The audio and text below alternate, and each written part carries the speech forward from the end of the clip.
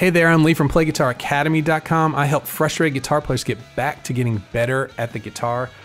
With so many frustrated self-taught players around, it's time to get real about learning guitar and find a better way.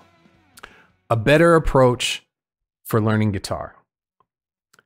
What's the way most people start? They learn songs. They want to learn songs. Why? Because songs are awesome. Songs are great. I love playing songs. I like to have a whole lot of different songs at my disposal. You never know when a certain song will be right for a certain situation. So songs, they're a big draw for people who want to play the guitar. It's definitely the most popular way to start learning guitar, or to be learning guitar when you're an intermediate or an advanced player. It doesn't matter. Songs is where it's at. There's good parts and bad parts about that, the song-based learning. There's some people that know hundreds and hundreds of songs, but are they in a good place? That's the question. So let's talk about the good. We had a lot of people helping out with giving good and bad results for the different ways of learning. This first way of learning songs. For the good, we have, you get motivation. And this is at all stages too. When you learn a song that you wanted to play, so a few days ago or a day ago or a week ago, however long it takes you to learn the song, you didn't know it, you couldn't play it, and now you do. That's adrenaline, man. You're ready to go. It doesn't get any better than that. It's motivation. It keeps you moving forward. And this was from Chris. For Joey, if Joey's listening, it's something that's familiar. You're practicing songs, and it's something that you know. So you're comfortable with what you're learning, which is very important. So you're motivated and you're comfortable. But the other thing that we're talking about, the good part of the song heavy approach to learning the guitar, is you get a sense of accomplishment. You're learning, and you have stages as you go, and you can see that it's tangible. I have this song now. Now I have 2 songs. Now I have 3 songs. And then, by the point you have 10 songs, and if you're good enough to play those, to play in front of people, that's a set of music. Do that 3 times, you have 30 songs. There's a whole night of music, and that's all you need right there. So accomplishment is very, very important to keep people moving forward. So songs are excellent for that. Motivation, having something familiar to practice, and a sense of accomplishment. But there's a bad part to it too. There's a part to staying and just practicing songs over and over and over again. The first part is you get in over your head really, really quickly, because there's a lot of shiny stuff out there. There's some fantastic players and fantastic songwriters, and it sounds so good.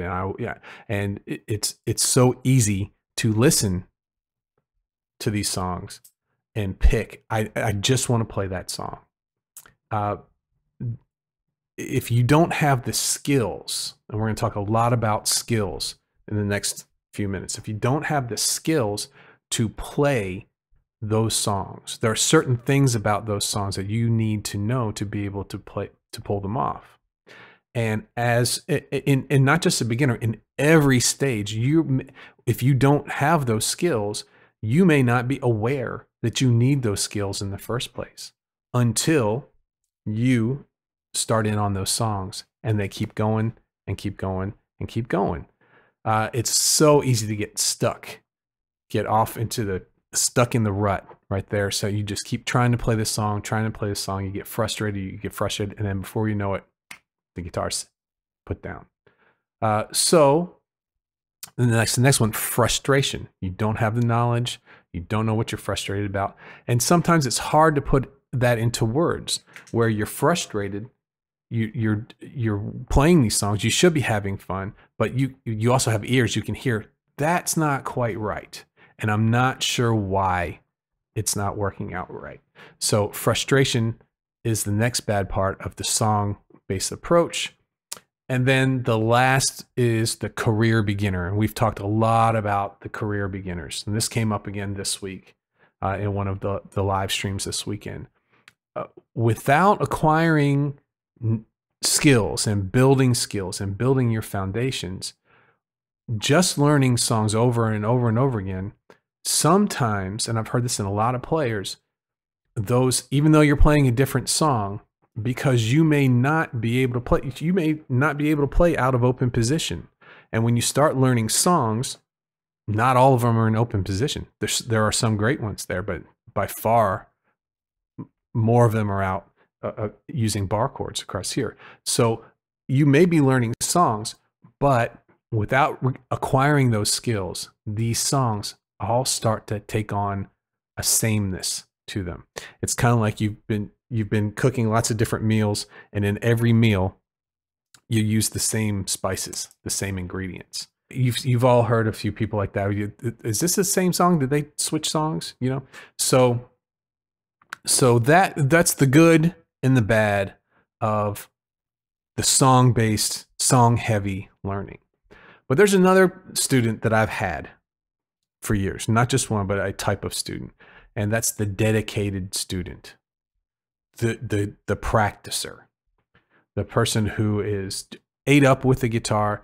They're loving what they're doing, and they're practicing scales, they're practicing chords, they're devouring each thing, ate up with it. And there's a lot of good to that. Number one, it's orderly. Okay, when you've got a really structured routine, if you're the type of person that can sit down every day at a certain point, you start to see results quick. That's a good thing.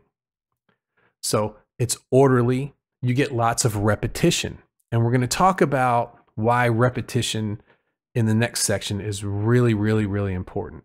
Repetition is, songs are full of repetition too. We're playing things that repeat. People like things that repeat. You introduce them something new, and then it gives them time to get used to it and get familiar with those sounds. So repetition is in the songs, but repetition is also the quickest way we can get to really knowing and really understanding the music that we're playing. We'll get to that a little bit more in the next section. So you've got lots of repetition when you're a dedicated student, when you're just practicing all of the skills. And you have a lot of time to delve into a subject. You have a lot of time to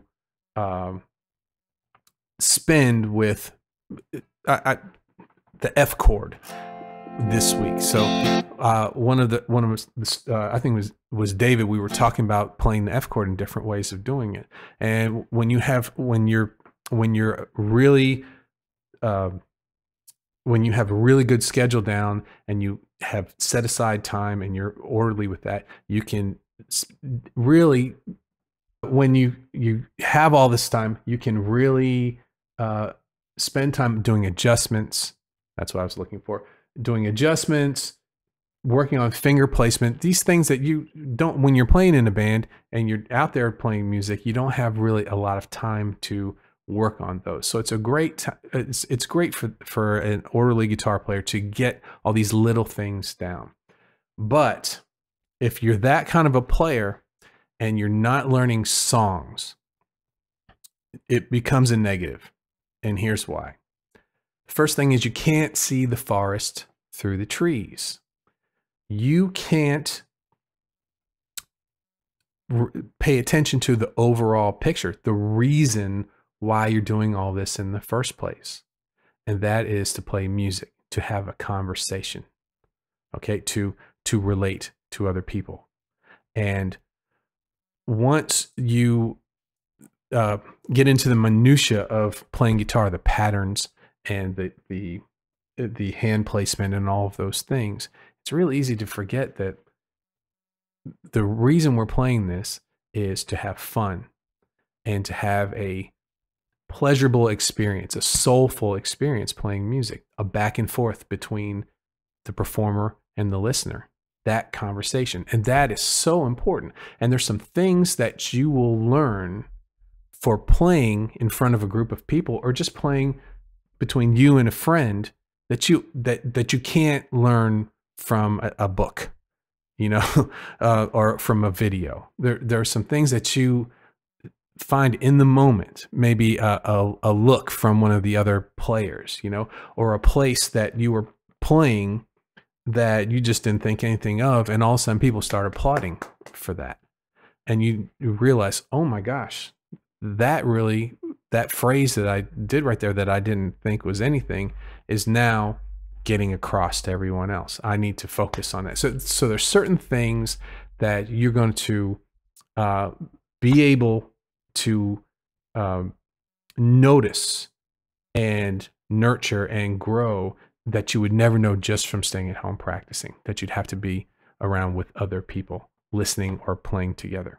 The next is not getting songs down, songs that you want to play down. When you've got a song-based approach and you have a goal, that lights a fire to make sure you have those songs. Oh, I've got a reason for playing guitar. And my reason is at the end of this week, I'm going to play these songs for these people. So you're going to get the songs down. And the other thing that's bad about that is frustration. This happens tons.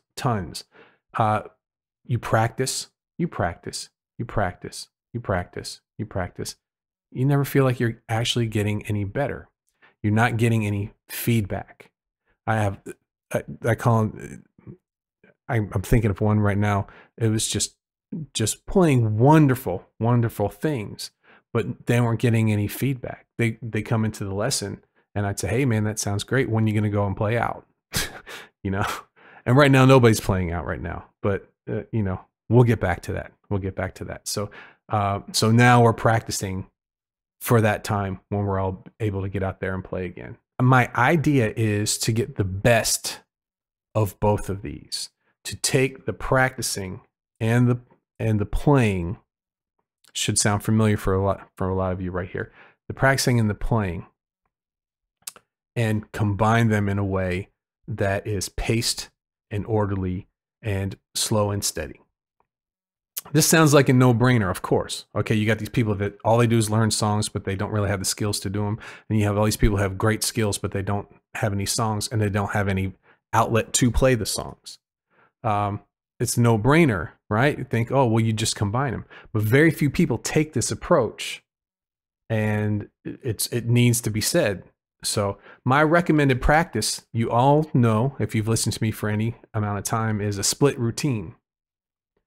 You practice for half of the time where you're working on things that don't sound so good, and then your play where you're working on repetition of things that sound good to your ear, that lift you up. It's a slow and steady process. And when you're on a good path, on a slow and steady process, it actually gives extremely fast results comparatively with the other two. A practice section.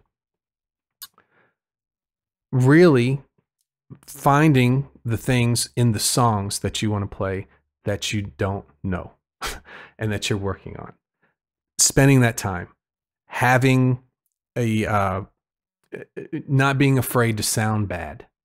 We all have to sound bad to sound good. You're not just going to sound good. I know that sounds frustrating to people. That no one wants to sound bad, but you have to sound bad so that your mind hears that and does everything it can to start to make you start to sound the way you would want to sound. Have you ever practiced at nighttime before you went to bed and you were working on something and you weren't getting it? It was just sounding terrible. And then you just said, okay, well, it's time for bed. And the next day when you when you got back to your guitar and you started playing, all of a sudden it happened. It sounded better, at least, you know, or whatever the lick or whatever the chord, whatever it was, you're playing it now. Have you ever noticed that? That's happened to me many times. And that playing these things that aren't there yet and playing them over and over again, your mind is working. Your mind's working overtime. And especially while you sleep. You know, sometimes you can figure some things out in your sleep that it's kind of freaky, to tell you the truth. You're not even thinking about it. You may be dreaming about it. You don't know. But back in there, your mind is kind of going over, well, what was it that I did? What can I change? What can I change? So that practice section is extremely important. And I know it's tough, especially when you have something you're frustrated, you're trying to learn, and it's not coming. It reminds me of David with the chords, because David really loves scales, and we're working on bringing those chords up to speed there. So that overturn of that eventually, and we're seeing results now. So, which is wonderful. And then the play section is the opposite of that. It sounds great. You know, it sounds wonderful. You could be just playing, just having fun. You know, remember that the guitar is for fun. It's for fun for you, and it's for fun for everyone else. It's easy to get bogged down with all the little things, but they only last for so long. You get past them. So the play section is important.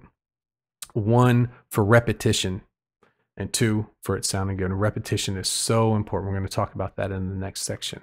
Combining songs with lessons about that technique. This is one of the ways that we can approach the guitar in a different way. Song dominant. So say you're the type of person who wants to learn all those songs, who wants them. You need to take some time to find the songs that are appropriate for where you're at, but they start to push you. It's not easy to do. It's easy to find a bunch of 3-chord songs, but if you can already play 3-chord songs, that's not pushing you. But at the same time, you don't want to go start learning Yngwie Malmsteen or something like that after that. You have to find songs that are in your wheelhouse, but are pushing on that next level. And so how do you do that? Guidance. Ask questions from people that you trust and try them out. Now, I've had people that I've trusted give me suggestions and it didn't pan out for me, but I tried them out and see, use it in your practice for a week and see if it's helping or not. See if you don't fall into that ditch. And that's one of the things that YouTube is really good for, is trying out some teachers, which is honestly their reason for putting the content out there in the first place. That's the reason that they put free content out there, so you can see how they teach and see if the way they teach works for you. They want to take you to the next step past the videos. That's the whole reason that they put them, or they want to get so many people there that you know, they can make their living just from the free content. But for most of them, they have, if you go to their sites, they have some place where you can go to the next step. And that's where they're coming from. So if you know that in advance, you can take the next step if you want, but you get to try out different suggestions from different teachers. And you might be able to find, okay, well, here's where they have an intermediate section. That's where I think I think I'm intermediate. And here's the songs that they're playing for that. And that might put you right there in that spot where you're handling the song, but there's some things in there that push you to the next level. Or like I said, ask people that you trust, some players that you know. Always a great, just be in contact with as many players of your instrument that you can. It's very valuable. But what I like to do is flip that around. I like to do it the other way. I like to teach the technique and then reinforce those techniques with the songs that will use it. Use the songs as bolstering a roadmap. A roadmap, and the songs are the examples for the roadmap. It's my preferred way to go. And here's the reasons why. It's extremely clear. It's a clear path ahead, which is rare in learning guitar. Usually learning guitar is cloudy. There's a little bit of it's because it's so big. There's so many different styles of music, so many different songs, so many different techniques. You're all over the place. But when you have a roadmap of skills with it, but with the songs as examples, that's my preferred way to go. It cures the dilemma that I don't know what it is that I'm playing. That dilemma that you hear a lot. You are mastering basic skills and bolstering those with songs. You can see each step, and then you could demonstrate what you learned through a song to someone else. And the last reason why I love to do that is it builds much more confidence. When you're playing a song and you know why it is that you're playing these chords, you're not just mimicking chords, that confidence is huge. And it translates, it communicates. Someone who's playing music who's confident, smiling, having fun, and sure of themselves, it's infectious. It's the best way to go. Thanks for hanging out with me today. I want to make sure that you download your free practice room setup checklist. It's been a big download for me. It helped a lot of people out. It's over at playguitaracademy.com/practice. Also, leave a comment below. Let me know about your practice routine. What have you found effective? I'm so thankful that you've watched my video today, and thanks for subscribing to the channel, and make sure you check out the other videos in this series. I'll see you soon.